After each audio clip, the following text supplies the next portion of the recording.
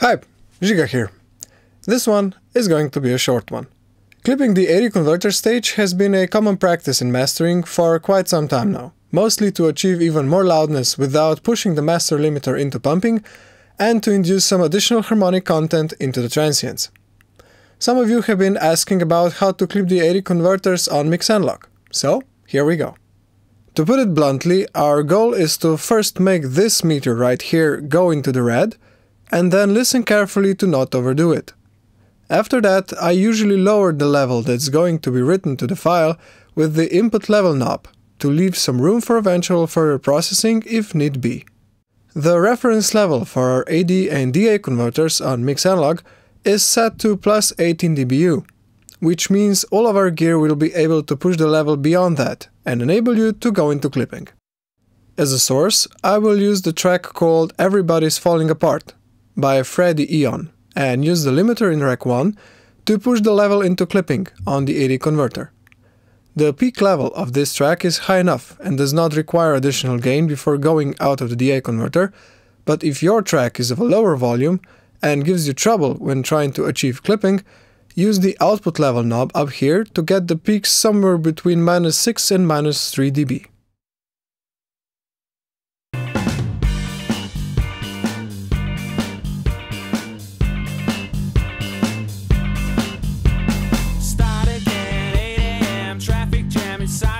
You can't trust no one, too late when the moment's gone. Can't go back and change your mind, switch it off and press rewind. Have another drink, it'll make you feel better.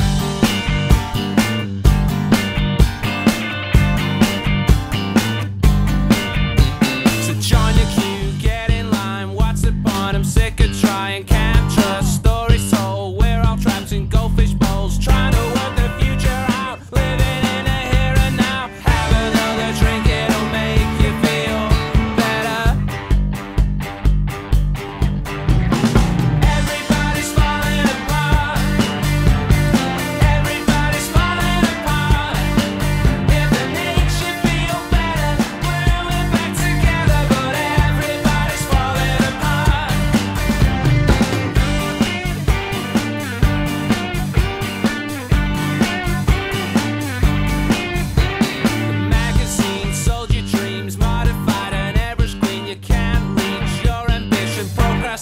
your decision. When you say you will, you won't. Half the time you do, you don't. Have another drink, it'll make you feel better.